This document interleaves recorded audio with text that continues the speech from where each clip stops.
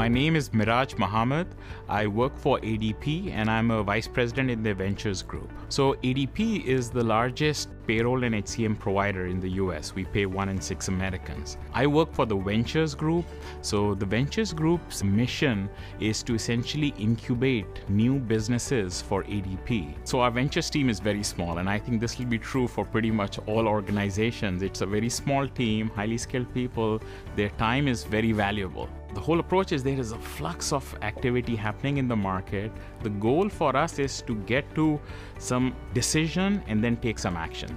And what CB Insights helps us is compressing that decision time in terms of gathering of this data, gathering of the analysis, and just getting an external view on what's happening in the market. CB Insights is my first go-to place whenever I've been tasked with a new project, because it's a singular place for me to get research information, activity on startups, and essentially insights on the market. And prior to CB Insights, we were going to multiple different places. We still do to build on some of the research and analysis that we are doing. But essentially, this is our first cut. Let's go to CB Insights, see what the analysis is, and then build on top of that.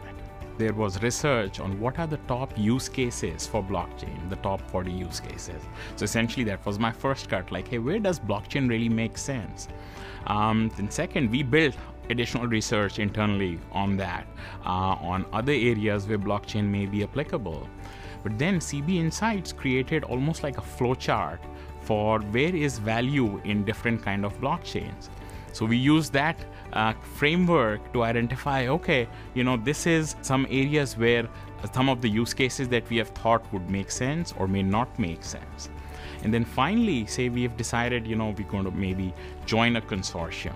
So we looked at, again, CB Insights, and there we see a list of 50 big consortiums in the blockchain space. We are able to get some patterns that, okay, this consortium is doing well, this is the kind of entities that are participating, and this is their model. So it provides almost input across the journey as our thinking is evolving on what kind of actions and decisions we should take.